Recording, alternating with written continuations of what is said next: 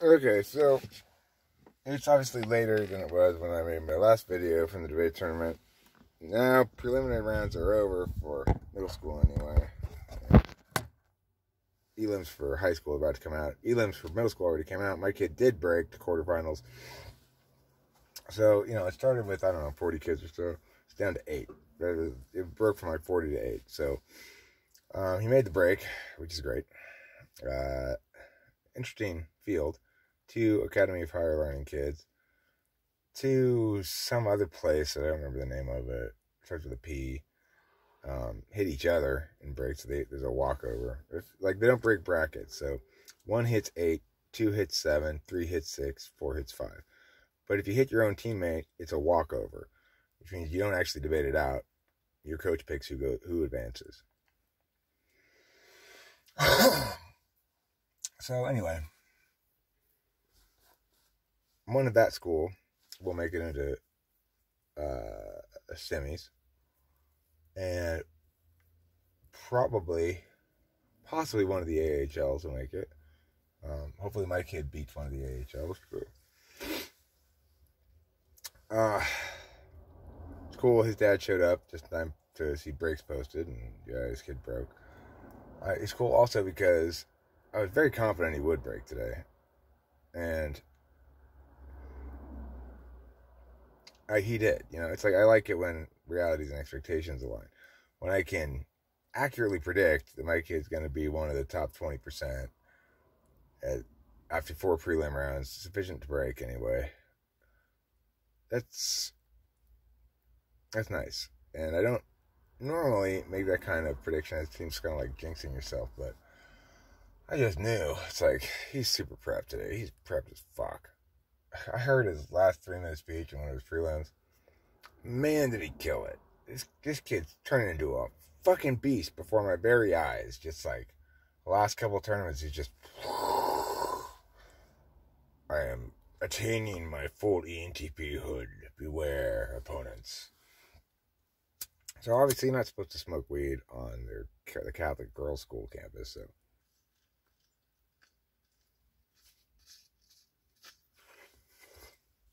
I don't even park in their lot. I just park across the street. Come out here and smoke weed. Car. Cigarettes, too. You're not allowed to smoke cigarettes on that campus, obviously. It's a all-girls Catholic middle school and high school. And so one of the exciting adventures I get to experience today is, let's see what it's like being a woman at a sporting event that has not very many bathrooms total, and equal number of men and women bathrooms. Well, then you see all the women waiting in line, and the men are all just coming in and going in and out of the bathroom, right?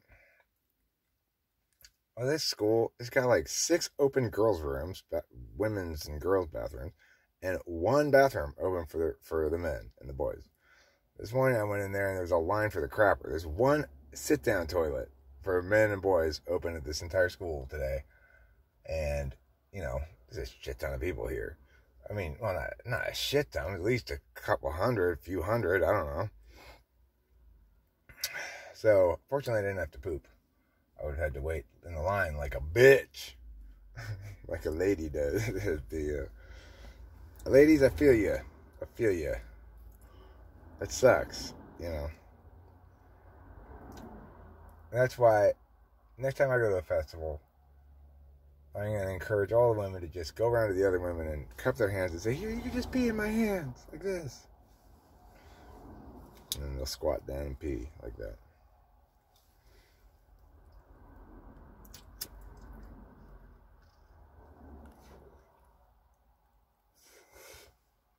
As I was coming into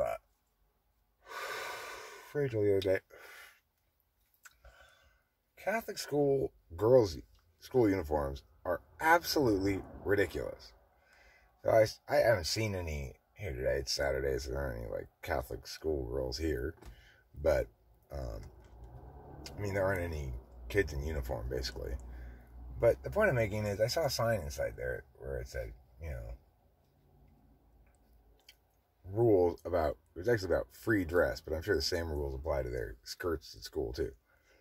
Skirts must be no more than 4 inches above the knee. Okay, so if that's their same approach for their plaid Catholic schoolgirl skirts, it's like, who the fuck made this decision that Catholic high school girls would be dressed in short plaid skirts and, like white see-through blouses or whatever? It's just fucking crazy. Why are... Hey, I want my kid to go to that school where they dress all the girls up like they're getting ready for dirty debutantes. It's nuts. I remember I used to work at a private school, Rebay, and same thing. They had uniforms for the girls. Here's the thing about girls' school uniforms. The girls are given two choices. Either like super boring mom kind of slacks things, or incredibly short skirt.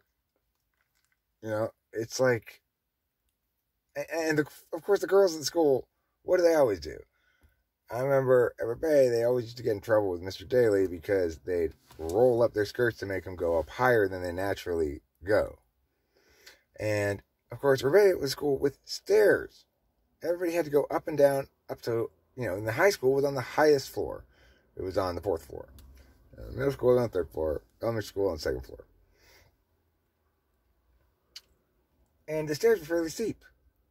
So it's like all day, every day, walking up and down the stairs, you have to discipline yourself to not look up, or you're just going to get just this wash of panties.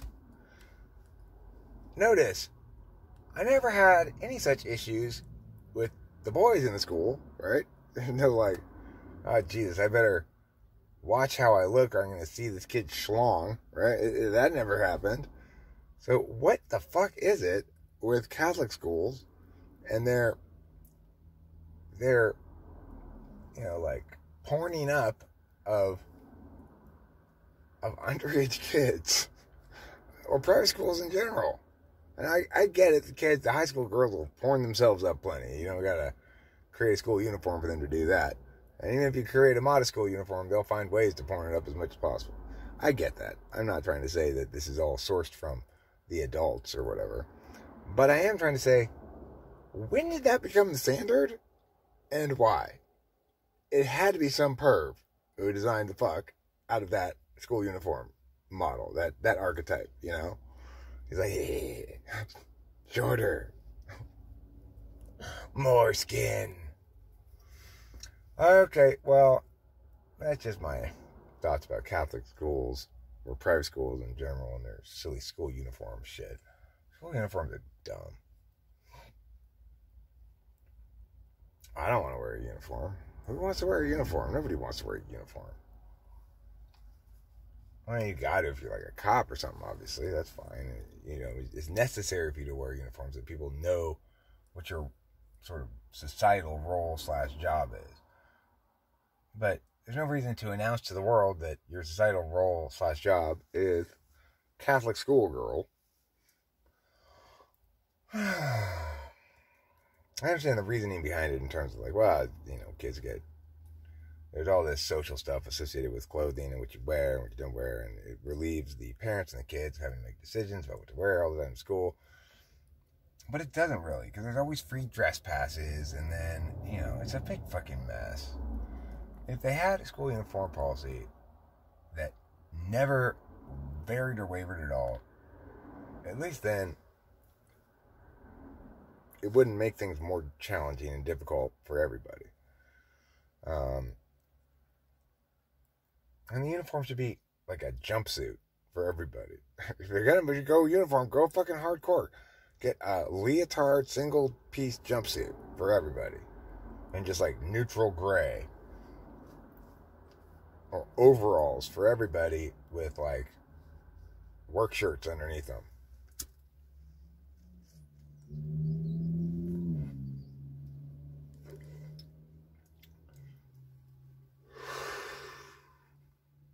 Or make everyone wear a sassy pantsuit.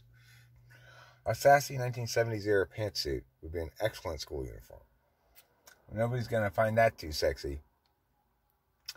Okay, regardless, I mean, I certainly know how it was when my daughter was a teenager, and how, even to this day, she not only does not like to dress particularly modestly, but she gets very finger wag, sassy feminist if you try to suggest that maybe she should put on a little bit more clothes, you know? So, I learned early on with Delilah, don't even go there. Or else you're going to get this feminism critique. Don't you slut shame me. I'm not slut shaming you. I'm just saying you look like a slut. You know? That's all. Dad! This is the problem with society or whatever. Well, I mean, I don't think it's a problem. I like looking at sluttily dressed chicks. Just, you're my daughter, so, you know, maybe tone it down a little bit.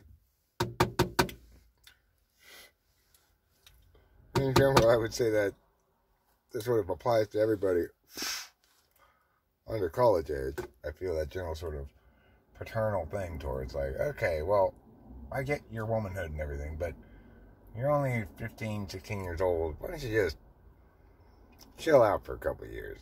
You can be slutty as you want once you're legal. Until then, just, you know, enjoy the lingering remnants of your adolescence with as much innocence as you can retain, which won't be much. You know, I get it. Kids these days, they're sexually active very young. I didn't have sex the first time until I was 18 years old. So, I think that's uncommon now, maybe. Or maybe it depends on the kids, the demographic, population. I suspect that, well, I know, for one thing, though, those things can be deceiving. Like, you might think, well, a bunch of nerds and academic achievers in debate camp must be fairly innocent. Ooh, no. That movie, American Pie, remember that girl says, this one time at band camp? Supposedly, apparently, and I believe it to be the case, that the guy who wrote that movie, he was actually talking about debate camp. But he made band camp work better for the movie, I guess. Because that's what debate camp's like. Debate camp's a weird place where it doesn't really matter. All the normal social things, like what gives you social capital or dating capital, become replaced at debate camp by one thing. Are you the best debater? You know, or how good are you? If you're the best debater at debate camp, you got your pick of the chicks. If you're the best debater at debate camp and you're a chick, you get your pick of the dudes. Supposedly. I don't know. I've never been to debate camp, but that's what I hear from debaters and former debaters turned coaches and stuff like that. So apparently it's pretty much like that. I heard some interesting stories from one of my former debaters who was definitely objectively in high school among the best in the country in LD. His sister, he ended up coaching his own sister after that, and she like broke records in terms of like TOC bids and shit. She was just astonishingly good. Immaculate Heart. She debated for Immaculate Heart, another Catholic high school in LA.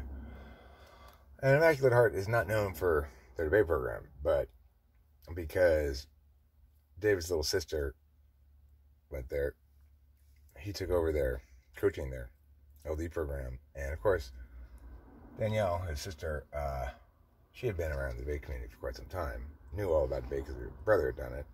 First for me, then in high school for Wheeler, my assistant coach that's here today, and then he started coaching. So anyway, ENTP, David Dodge. His sister, I don't know what she is. I never really knew her very well. She was a couple 2 years too young for me to coach when I was at Rebay. By the time I was out of Rebay, well, she ended up going, whatever. Doesn't matter. the end. I got to go see, my kid's probably just about done with that elim round. And I got to go see if I've got a ballot. And I got to go see if there's awards, because if there is, my kid probably won a speaker award since he broke, and only 8 kids broke. But he might not have. But if he did, I got to go collect it. If they run awards for speaker awards while he's debating. That's it. Goodbye.